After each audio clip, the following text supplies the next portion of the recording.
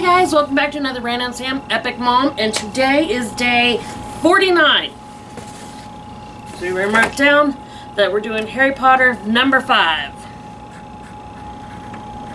Now, we're gonna do a recipe from one of the books, but the butterbeer came out really bad. Oh my god, did it come out bad? I'm sorry guys.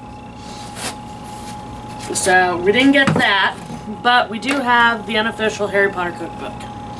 And I gotta tell you, some of the desserts and such, it's like, wow, you are talented, people in England, because I can't do this. No. A lot of these are just, no, I can't do it. But it's fun to look at them, and, you know, I'm challenging the kids to see if they'll make one for me. But we're gonna do number 5. Order of Phoenix.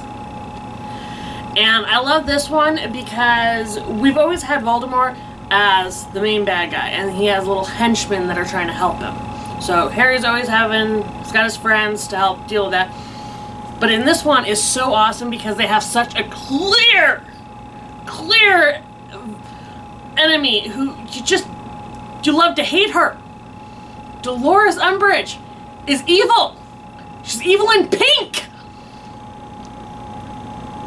She is despicable, but she's one of those people who smiles and pretends to be upbeat while doing bad things. She's the person that if you go to hell, you're going to expect her to be at the front desk ready to introduce you to all the tortures. Oh, every little bit. I just wanted to strangle her. She's so evil! But pretends that she's doing everything for the greater good. So again, the book, more detailed into what she did, and it's wonderful. I do think it's really cool that each book, you get more and more information, and that's why I think they're so awesome. And each movie gets more and more and more. So again, these are really great.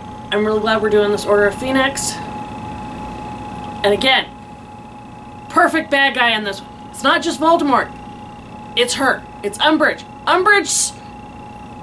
Ooh! I don't like her. But they got a really great actress to play her. So she did good. So, okay, I'm gonna let you guys go. We're gonna watch the movie. I gotta make some popcorn real quick to go with it. It is Friday night, day 49. Guys, we're almost to the halfway mark. Yeah! So, okay. We're gonna go watch it. Please check it out and leave your comments below. Bye, guys.